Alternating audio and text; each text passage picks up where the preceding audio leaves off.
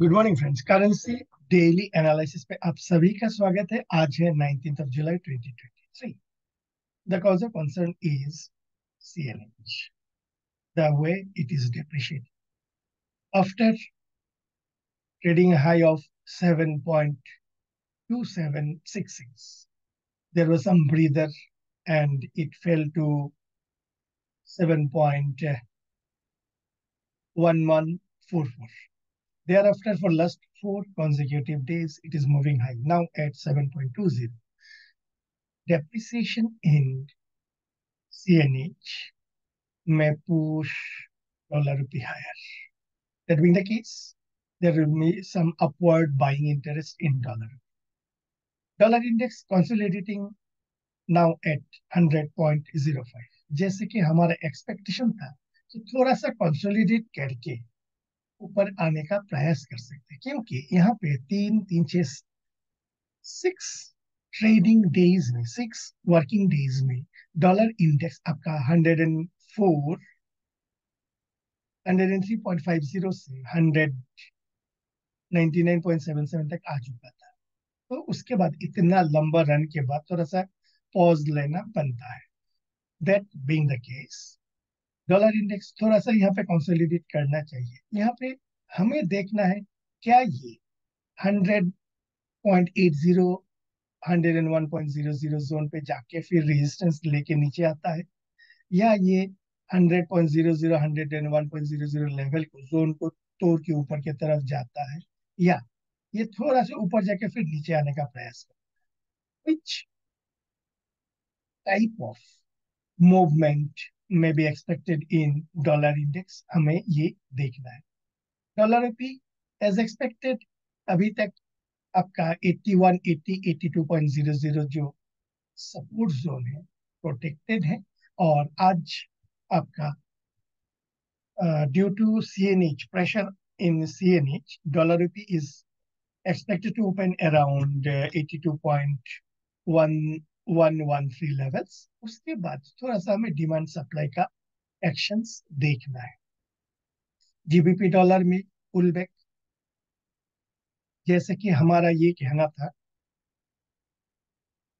इस लेवल पे आने के बाद on 13th July and 14th जुलाई, इस लेवल पे आने के बाद हमारा ये एक्सपेक्टेशन कहना था कि ये मीन से काफी ऊपर चला गया। दैट बीइंग द केस, यहाँ पे अगर बाइंग करेंगे तो रिस्क टू रिवार्ड मैच नहीं होगा, and there are higher chances कि थोड़ा सा पुल बैक आ सकता है। पुल बैक के बाद हमें बाइंग अपॉर्चुनिटीज ढूंढना है एंड उसके बाद देखना है। सो यहाँ पे अब जो इम्पोर्टेंट सपोर्ट लेवल हो सकता है वो है आपका 1.2850 से 1.290। क्या इस लेवल पे आने के बाद सपोर्ट लेके दोबारा ऊपर जाता है, ये हमें देखना पड़ेगा।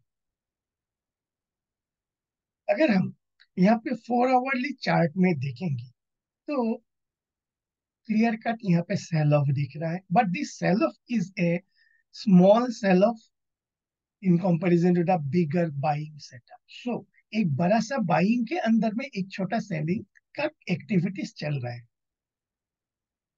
क्या थोड़ा सा गलत बोल दिया? नो। प्राइस जो, आप अगर प्राइस को वेव के हिसाब से देखोगे, एक अप मूव,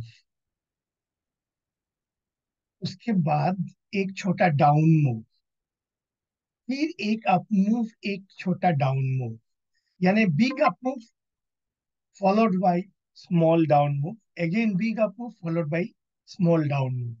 तो यहाँ पे वही हो रहा है, लोअर टाइम फ्रेम में सेलिंग चल रहा है in this instant. GBP INR में भी सिमिलरली मीन से काफी ऊपर है। दैट बीइंग द केस, हमारा जो इंपॉर्टेंट सपोर्ट लेवल है वो है आपका 105.25 से 105.50 के तरफ। क्या इस लेवल पे आने के बाद सपोर्ट लेगा, हमें वो देखना पड़ेगा। यहाँ पर भी छोटा टाइम फ्रेम में सेलिंग बरकरार है। 4 आवरली पे जो इंपॉर्टेंट सपोर्ट लेवल है RSI 40, क्या ये RSI 40 में सपोर्ट लेके बाउंस करेगा, या 40 को ब्रेक करके नीचे की तरफ जाएगा? नीचे की तरफ जाएगा तो डेली बेसिस में इट में हेड टुवर्ड्स 105.25 से 105.50 के तरफ। यूरो डॉलर में जो वीकनेस है ये थोड़ा सा कम है in comparison to GBP dollar. GBP dollar में अच्छा खासा 4 दिनों से ये नीचे की तरफ आ रहा है, और यूरो डॉलर में आप अगर कंपेयर करोगे ऑलमोस्ट सेम जगह पे स्मॉल बॉडी कैंडल्स बना रहा है। सो यहाँ पे price is waiting for some information. Information मतलब आप अगर मैक्रो देखोगे वहां पे वो नजर देने का प्रयास कर रहा है इसका फंडामेंटल फंडामेंटल एनालिस्ट काफी लंबा चौड़ा लिस्ट लेके यहाँ पे डिस्क्राइब करेंगे कि ये हुआ वो हुआ, एंड टेक्निकल एनालिस्ट प्राइस को देखेंगे, प्राइस को देख के ये एंटिसिपेट करने का प्रयास करेंगे कि ये अभी ऊपर जाएगा या नीचे जाएगा। सो यूरो डॉलर पे अभी क्लैरिटी नहीं है। कल का जो एक डोजी स्पिनिंग टॉप कैंडल हुआ है उसके हाई के ऊपर कंटिन्यूएशन, लो के नीचे थोड़ा पुल बैक हम एक्सपेक्ट कर सकते हैं। सिमिलरली यूरो आईएनआर पे भी कल एक डोजी कैंडल बनाया, उसके हाई के ऊपर कंटिन्यूएशन, लो के नीचे सेल ऑफ। डॉलर येन में आप देखो कि ये जो लेवल 137.20 के आसपास, यहाँ पे इसके बाद आपका 14 जुलाई, 17 जुलाई एंड 18 जुलाई क्या स्पेशल कैरेक्टरिस्टिक्स है about the price actions visa we the previous 6 7 candles, 1 2 3 4 5 6 candle में देखोगे ज्यादा कुछ वीक का झमेला नहीं है, बिग बॉडी कैंडल्स फायर। यहाँ पे 14 17 एंड 18 में लोअर शेडोज, यानी price getting rejected at lower levels. That being the case, एक टाइम फ्रेम नीचे अगर आएंगी तो आप देखोगे 4 आवरली पे डॉलर येन रेंज शिफ्ट कर रहा है। सो यहाँ पे हायर पॉसिबिलिटीज है कि 4 आवरली पे एक अपमूव हम एक्सपेक्ट कर सकते हैं। ये अपमूव कहाँ तक होगा?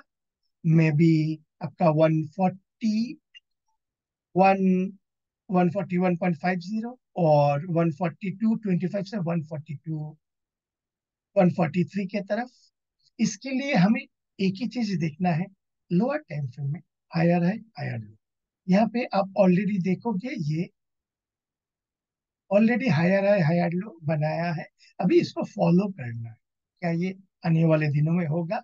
इन सच केस डॉलर येन में एक अपमूव हम एक्सपेक्ट कर सकते हैं। That being the case euro INR में हमें एक सेलिंग अपॉर्चुनिटीज मिल सकती है। यहाँ पर भी मैं बार बार 6th 7th 10th 11th जुलाई ऑनवर्ड्स में बार बार बोल रहा था, ये जो अपमूव है काफी स्ट्रॉन्ग अपमूव, 3 3 6 7 8 8 कैंडल्स, उसके बाद रिट्रेसमेंट जरूरी है। यहाँ पे बायर के लिए रिस्क रिवॉर्ड अच्छा नहीं है। दैट बीइंग द केस यहाँ पे एक टिपिकल प्राइस एक्शंस बना है। ये जो 17 जुलाई का लो है उसके लो के नीचे हम एक सेल ऑफ एक्सपेक्ट, ये आपका 17 जुलाई का लो क्या है? 0.5943, एंड अभी ये 5939, सो नीचे आ चुका है। दैट बीइंग द केस यहाँ पे लोअर टाइम फ्रेम पे सेलिंग अपॉर्चुनिटीज हम ढूंढने का प्रयास कर सकते हैं। डॉलर कैंडी, डॉलर कैंडी में थोड़ा सा कंफ्यूजन बरकरार है, प्राइस एक्शन को और क्लैरिटी देने देते हैं, थोड़ा इंतजार करते हैं। ऑसी डॉलर, ये आपका 0.69 के वहां से नीचे आना चालू, सेकेंड टाइम इस लेवल से नीचे आ रहा है। पहला बार क्या हुआ? यहाँ से रिजेक्शन आने के बाद नीचे की तरफ, यानी यहाँ पे एक रेंज है। क्या रेंज है? 6550 एंड 680 से। यहाँ पे 680 के नीचे आया, जैसे हमने 22 जून का कैंडल देखा, 20 नेक्स्ट डे का हमारा ये एक्सपेक्टेशन था, keeping the high as stop loss, we can expect the low that is 6550। यहाँ पे दोबारा इस लेवल पे आया है। दोबारा यहाँ पे इस लेवल पे आने के बाद अभी हमारे पास दो प्रोबेबिलिटी है। पहले जो 3 प्रोबेबिलिटी था, अभी 2 प्रोबेबिलिटी है। क्या इस लेवल के बाद सपोर्ट लेके ये ऊपर जाता है या इस सपोर्ट को ब्रेक डाउन करता है? इसका हमें इंतजार रहेगा। ये अगर हो जाता है, ब्रेक डाउन हो जाता है, क्या इस टाइप का कुछ फॉर्मेशन हमें देता है, so that we can again look for some selling opportunities. Seen is already discussed. अभी important resistance जो level है वो है 7.2150. क्या ये 7.2150 रेजिस्टेंस को रेस्पेक्ट करता है या ब्रेकआउट करता है ऊपर की तरफ? अभी यहाँ पे दो बिंदु है. क्या दो बिंदु है? ये इस लेवल पे रेजिस्टेंस लेके नीचे आएगा या रेजिस्टेंस को तोड़ के ऊपर की तरफ चला जाएगा. कौन सा प्रोबेबिलिटी पॉसिबिलिटी होते हैं? उसका मेन रीजन क्या है? आप देखो आरएसआई इस लेवल के आसपास अगर रेजिस्टेंस लेता है 7.2150 से 7.22 के आसपास अगर रेजिस्टेंस लेता है एंड थोड़ा सेलिंग इंडिकेशंस देता है तो आरएसआई क्या बनेगा? आप बताओ. इतने मेरा वीडियोस देखने के बाद डेफिनेटली आप लोगों को ये एक आइडिया हो चुका होगा. This will be called a range shift. अगर ऐसा होता है, अगर ये रेंज शिफ्ट होता है देन कुछ समय के लिए सीएनएच डेप्रिसिएशन सील हो जाएगा, यानी और फर्दर ऊपर नहीं जाएगा. तो हमें इंतजार रहेगा ये एरिया पे प्राइस कैसे बिहेव करता है. अभी यूके ऑयल जैसे कि हमारा यहाँ पे एक्सपेक्टेशंस था कि प्राइस यहाँ पे आने के बाद सपोर्ट लेके ऊपर जाएगा या सपोर्ट को तोड़ के नीचे आएगा. अभी यहाँ पे क्या किया? ये आपका सपोर्ट को तोड़ के ऊपर चला गया कल. अभी प्राइस एक्शन का खेल है. प्राइस एक्शन का खेल क्या है? अभी ये जो कल का कैंडल का लो है, प्राइस एक्शन का जो लो है, कल का लो क्या है? 78.24. इसके नीचे अगर आवरली बेसिस पे क्लोज दे देता है तो क्रूड ऑयल पे एक अच्छा खासा सेल ऑफ. अदरवाइज थोड़ा सा कंटिन्यू करके फिर दोबारा रिसेंट हाई को चैलेंज कर सकता है. वहां पे आने के बाद प्राइस कैसे बिहेव करता है ये हमें देखिए. One more important nugget that I would like to discuss. अभी मान लेते हैं कि ये जो लेवल है 18 जुलाई का, इसके नीचे प्राइस क्लोज देता है आज के दिन या कल के दिन या दोनों दिन मिला, समथिंग लाइक दिस. इस टाइप का अगर कैंडल होगा, आरएसआई का लोकेशन देखो. RSI will take resistance at 60. सो अगर ये हो जाता है 18 जुलाई के लो के नीचे क्लोज दे देता है, इनिशियली आवरली बेसिस पे close and finally daily basis पे क्लोज, इन सच ए केस क्रूड ऑयल पे दोबारा 7150 से 72 की तरफ आने का पॉसिबिलिटीज हो सकती. क्या ये प्राइस एक्शन इस टाइप का बिहेव करेगा? हमें देखना है. यूएस 10 ईयर ट्रेजरी 3.76 ये दोबारा 14 जुलाई के लो को तोड़ने का प्रयास कर रहा है. जो हमारा एक्सपेक्टेशंस था वही है. क्या ये सेंटर बैंक के आसपास इस लेवल से फिर नीचे की तरफ आता है, स्विंग लो को तोड़ेगा? ये स्विंग लो को तोड़ेगा तो फिर दोबारा ये आपका 3.6 से 3.64 के बीच में सपोर्ट मिलने का प्रयास कर सकते. यूएस टू ट्रेजरी आपका 4.747 ये इतना नेगेटिव नहीं है जितना 10 ईयर नेगेटिव. अब देखो पिछले 3 दिन का कैंडल और 2 ईयर में देखो पिछले 3 दिन का कैंडल, ये कंसोलिडेट एंड पॉज कर रहा है.